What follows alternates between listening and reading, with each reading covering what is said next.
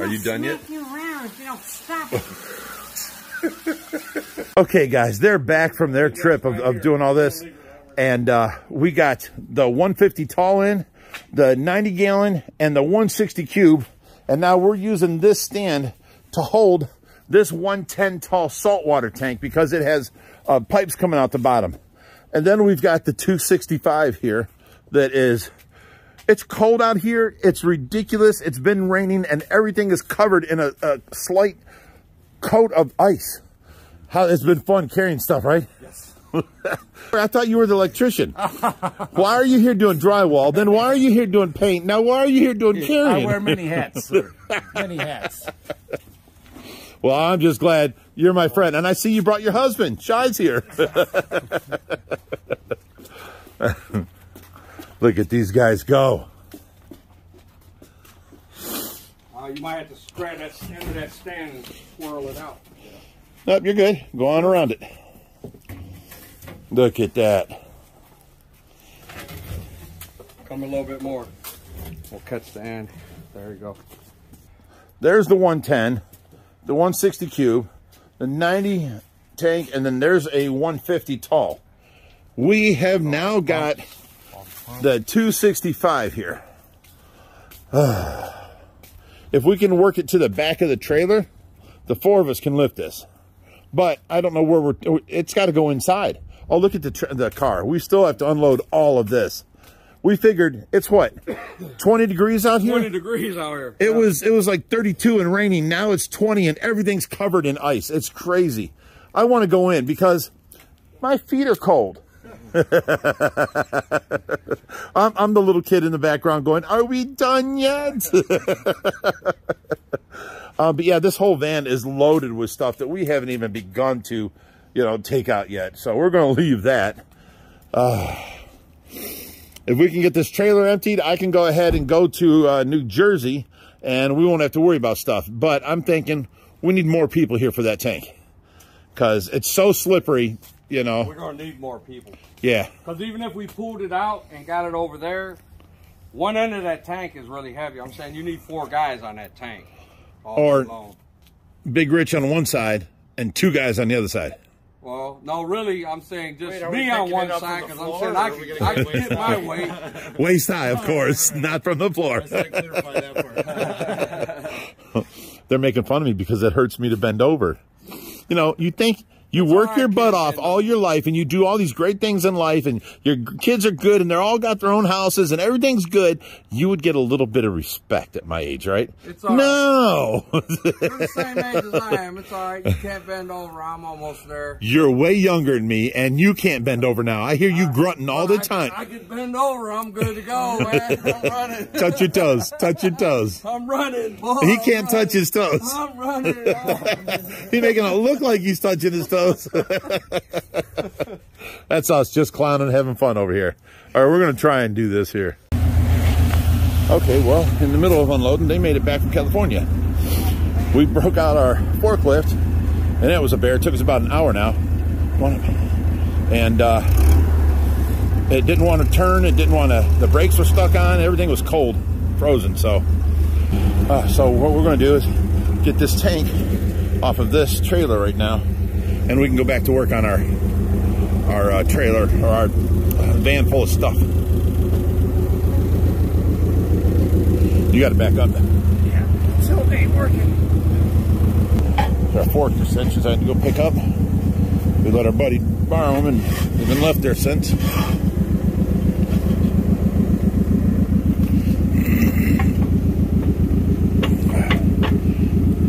Go ahead. It is cold. We got one guy bundled up here. We got those guys bundled up over there. And then we got me. Okay, so we got the tank sitting on top of the stand. And there's a pair of legs sticking out of the tank. Josh had to get in there to turn the heater up on high because now we plugged it into the house voltage. So the tank's going to stay nice and warm overnight. Oh my goodness. And this is where it's going to sit until I can't believe we got that forklift up and running. It was so cold it wouldn't tilt back, it wouldn't tilt, it wouldn't go up or down, it wouldn't go forward or back. It was like those brakes were locked on. But reliable, she come through. And she unloaded that 1,000-gallon tank. Oh, there you go. I can go all the way down to the top. Okay, it is the next morning, and we are unloading everything out of the van. We got the trailer about done, but everything out of the van's got to come and go in here. All them lights, Reaper, I hate to be the one to tell you what to do. We want to leave it out here just in case. We want to leave it out here, but we don't want to leave them pointing like this. We need them flipped over in case it rains. Water. Yeah. I got you. Oh. Didn't think of that one. This is that one with the remote right here. Yep. So now, guys, I everyone's hitting me up for if we're going to sell or give these tanks away. They've got a waiting list of people. Give me a few days. We still, you know, we don't know what tanks we're going to upgrade and what tanks we're going to use. We don't know which tanks we're going to, you know, swap out and make, you know, take out the 75 and put in a 110. We don't know. So we're still trying to unload from the van and get everything sort of organized here so that we can still walk through here. And yet we still have to go to New York and pick up another load of this kind of stuff.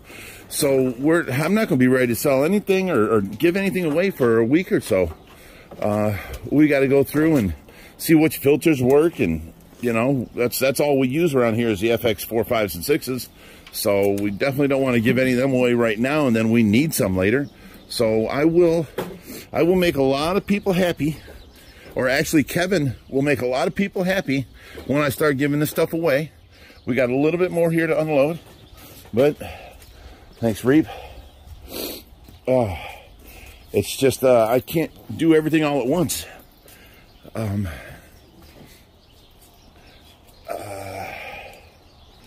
You know, we got all this unloaded. Like the 75s, we're not going to...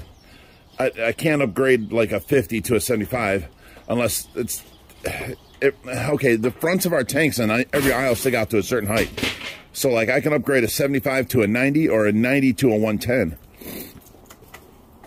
All the ones that aren't FX5s, you can keep in one pile right here. Yep. Yeah, them lids just put onto the tanks themselves. All right.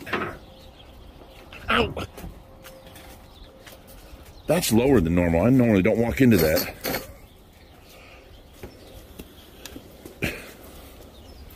Okay. Last night we were out here with the forklift, and as soon as we used the water, the forklift wouldn't move, Reaper. We couldn't move the handles. We couldn't turn the key. It was so cold and frozen. As soon as we used the water to warm up the key spot, we were on ice. My flip-flops were instantly stuck to the ground. It was crazy out here. So we got that all finished, and that tank unloaded. It was a chore and a half. This one's pure glass. Maybe set that right inside the door. These were both the tops. Take it inside. 190. To a 90, okay. 190, yeah. Right there, Hope. You can sort of set that sideways in a 90.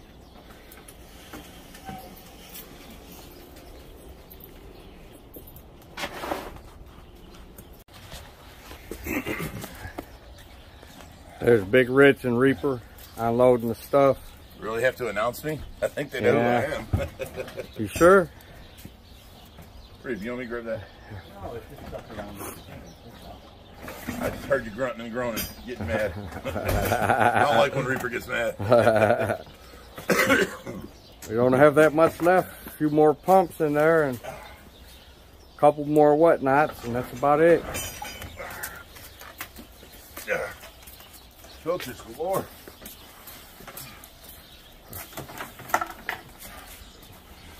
That was the one that was hooked up to the big tank.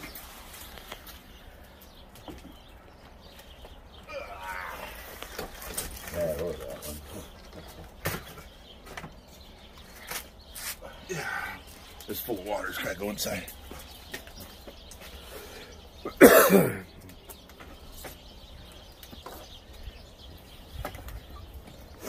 We're getting down to the last of it. Fan's almost cleaned out now.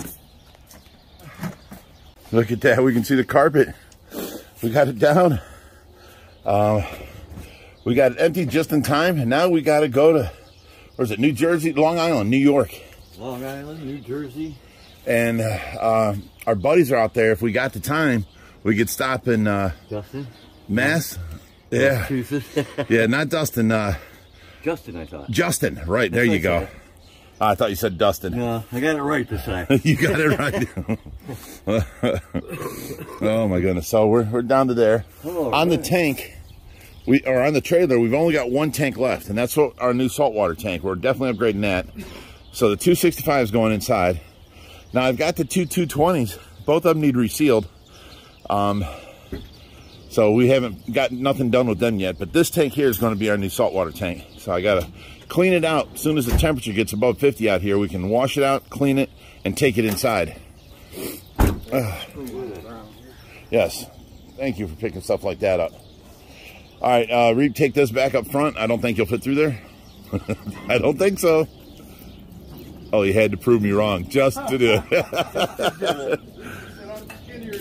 Dude, my arm can't fit through there. What are you talking about? Skinny little boy from Cleveland, Ohio. Well, how's that song go? Come to drink your women and Come drink your beer and steal your women. Yeah, but he swapped it around in the second verse. He swapped it after he's had a few too many beers. Right. That was a good song. That's Alex Bevan, skinny little boy from Cleveland, Ohio. All right. Thing out of the way, Rick. Yes, sir. Close that door up there. We got to get this tarp back over on top. The wind keeps tearing it up on windy, stormy nights. All right. We're getting her done. It's so much warmer out here. Hey, Hoop. Yeah. It's amazing how warm 39 feels like. Oh, yeah. Compared to yesterday. 21 yesterday, yeah. Yesterday we poured water on the ice, or on the key for the forklift, and by the time it hit the ground, it froze my flip-flops to the ground. It was crazy. But you can see this will be on Josh's video. We got the tank off and it's sitting out here. So we got to get that inside. Right now we have a extension cord running to it. There's a heater inside that's keeping the acrylic warm, and we've got the outside covered from the elements. So it'll be fine.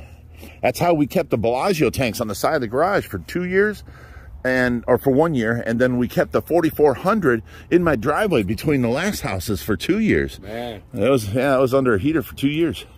Then we moved out here, and then it was under a heater out here for a while because we had to build that whole fish room extension. Then we put the 4400 in there. He moved that a little bit, that wood. Found the tension on that. The rest of them are good. Alrighty. Let's get some more done. Okay, now this is the stand for that 265, but it had a 1/4 inch wind covering all this, and we're going to have to replace that. So it got wet and corroded on one side. We're going to have to replace all that. That's not a biggie, but it's going to go right there where Reap is. From there to this wall right here, the 7-foot fit in there. And that's going to be the saltwater tank. So preferably, I'd like to take this out, paint it all black again, fix the top, and then bring it in and set it up. But, you know, it's middle of winter here, so I don't know. And then we got all this to put in it once it's up and running, and all the different, you know, protein skimmers and stuff to hook up, and all kinds of things to hook up here, and the automation system. And then we can eliminate this tank here and get it out of the way of the hot or the tanning bed that we never use. People keep saying, get rid of it, you can put a fish tank there. I am not getting rid of this. I've seen all that. You never use it. Right, this is Tracy's. I bought it for her, and she cried when I got her a tanning bed. It was only, I think it was $400 when I bought it, and that was, what, 10 years ago? 10 years ago, yeah. Yeah, this is at the last house. And she, I mean, when she wants to, she comes out and uses it, and that's her thing. So, you know, it's, I'm not getting rid of it. You know, that would be her call. If she was aware, she could tell me, go ahead and sell it. I don't need it no more. I would sell it. You know, I would find a place that I'd give it away, whatever. But that tanning bed and that hot tub is the only thing in this house that is Tracy's. She, you know, I bought her this and upgraded the hot tub. She was happy. I bought her that. Everything else in the house, you know, I decorated, I did, but no, this is Tracy's, and I cannot get rid of it, guys. All right, let's check on our buddy here. Here he is. We just saw him eat for the first time since he's been here. He's doing so much better. And now you see why we put him in the rounded tank. They get kind of stuck in the corners. Like right now, he's in the middle tank. He's going to hit the back wall and be kind of stuck and have to turn hard. Sturgeons don't do well in square tanks, but he is doing so much better. Yes. Okay. While we're out here, I wanted to feed these discus. We got them some bloodworms, live bloodworms. Put them into this tray. There we go. Put these ones down in there. Alright, guys. Let's see you tear them up.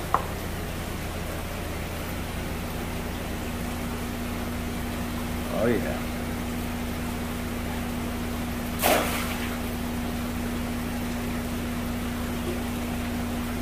Yeah, they know the feeder now. They're waiting there for some to come out each time.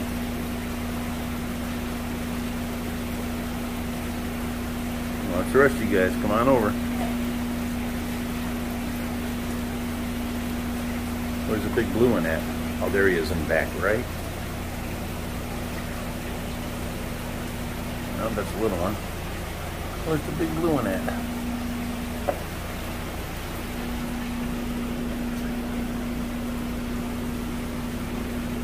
Oh, there he is, right here. Turned right towards me.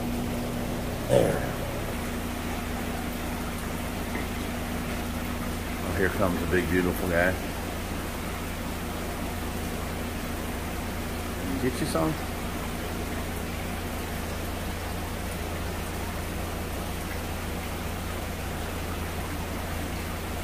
He's nervous. He don't want to come out front with me here.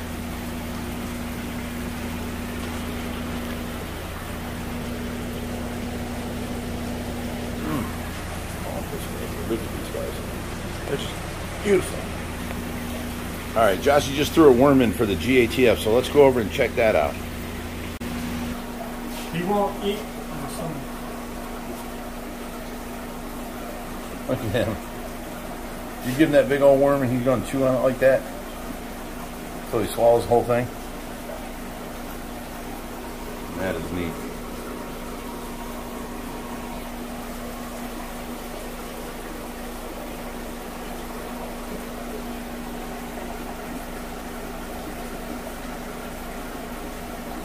Yeah, he swallowed it all. Wow, he's lightning fast.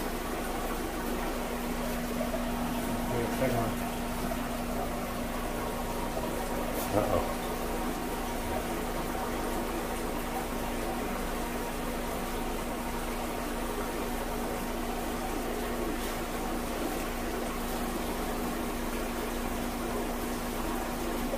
He's still working on the first one.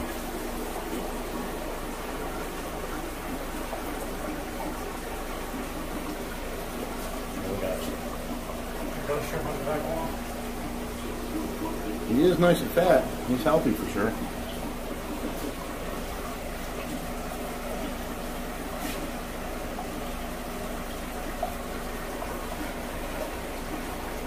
Alright, well, hope you guys liked the show. Stick with us for more awesome adventures. We're going to be going all kinds of places this weekend. 9-hour drive there. A few different stops while we're there. Loading up a bunch of tanks and fish and people meeting us with fish, and it's going to be a crazy weekend. All right, guys, if you'd like to, keep watching and hit that like button, I'd appreciate it. And as always, stay fishy, my friends.